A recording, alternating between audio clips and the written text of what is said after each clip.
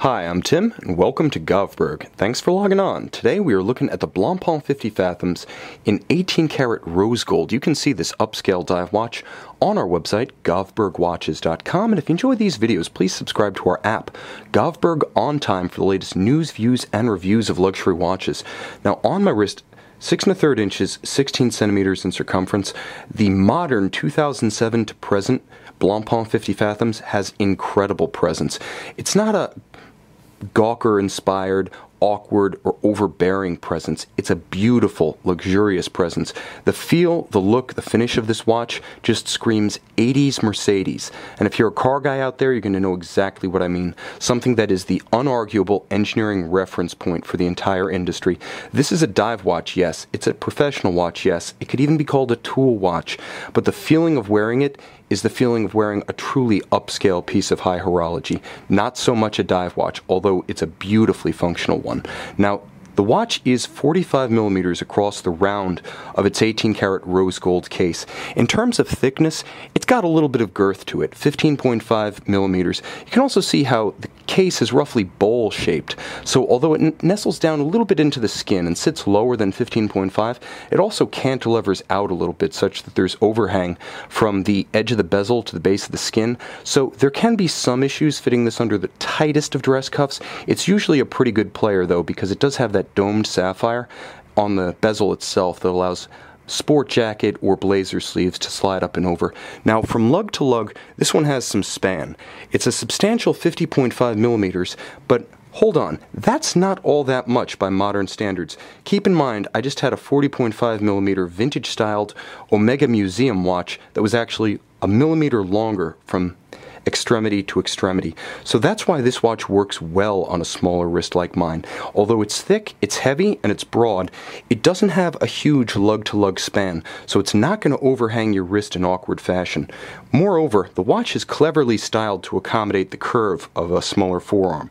There's a little bit of a downward thrust to the lugs themselves, so they actually start to trace the taper of a smaller wrist, and there's absolutely no constraint between the strap and the edge of the case. So unlike just about all Audemars Piguet Royal Oak Offshore references, you can simply pull the strap straight down around the tighter curve of a smaller forearm and wear this watch securely and with style. Now, about that strap, when I try to convey just how different this watch is from most watches in the utility space, I have to emphasize the fit, finish, and the feel of the watch and everything attached to it. This alligator leather black strap feels like a Kevlar vest. It is incredibly heavy. Everything that I'm touching is definitely a cut above standard leather, even standard alligator leather. Blancpain just opted for a higher grade. Now on the back, they use a feature that I really like. I've seen this on a lot of modern Zeniths, and Blancpain gets the plot. This is rubber coated so that instead of having relatively vulnerable, short-lived calfskin on the bottom, you have a rubber coat to isolate the leather from skin moisture, oils, grit on a hot day. This strap, as long as you don't actually take it in the water, is going to live long and prosper with you. Now, the pin buckle, beautiful 18 karat rose gold, suits the case beautifully. The finish of it on both sides is gorgeous, brushed on the underside, polished on the flanks and the top. No detail is a default detail here. Now, of course, you do have screw-fixed lugs, which is to say that there are no delicate spring bars holding this strap on, and if you want to put it on a Blancpain X71 bracelet, you can do that too. You can easily swap between the two. You just have to use the screwdriver that Blancpain sells to do it. Screw-fixed lugs are more expensive to make, and it takes a little longer to swap out the strap, but it also allows far more security and resilience when you have this incredibly upscale and handsome watch on your wrist. With its weight, this is really the only way to fix the strap or the bracelet to the case, and the case is spectacular. High polish on all sides.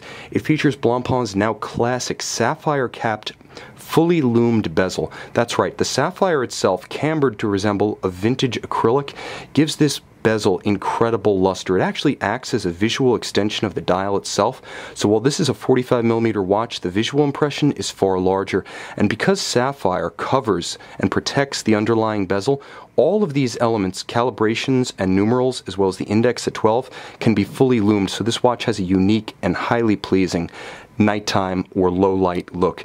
It's incredibly expressive, legible. It's just as easy to read at night as it is in the day. But in the day, you can see that Blancpain once again goes that extra mile with the dial itself. All hand-applied indices and Arabic numerals at 12 and 6. They're rose gold to match the case, the bezel, and the buckle. It's beautifully finished, and you can see that although the indications of the caliber 13-15 movement are not complex, the movement itself is incredibly refined. Now you unscrew the crown, which feels like the steering wheel of an 80s Mercedes. Once again, it's incredibly substantial and beautifully knurled. It feels great in the hand when you're winding the 120-hour power reserve via the 3 mainspring barrels, but it has all of the cardinal dive watch functions. For instance, when you pull the crown to its extremity, you can hack the balance, stopping the seconds hand for precise synchronization to a known accurate reference timer or your buddy's dive watch. Also, when the watch is in the second crown position, you can use the quick set function for the date.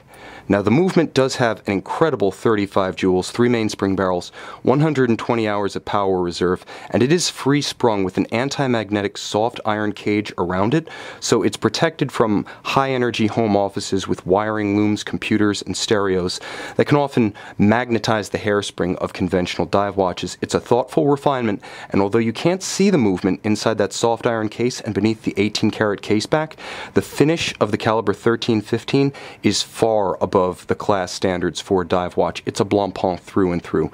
You can see this Blancpain 50 Fathoms 45mm in 18-karat red gold on our website.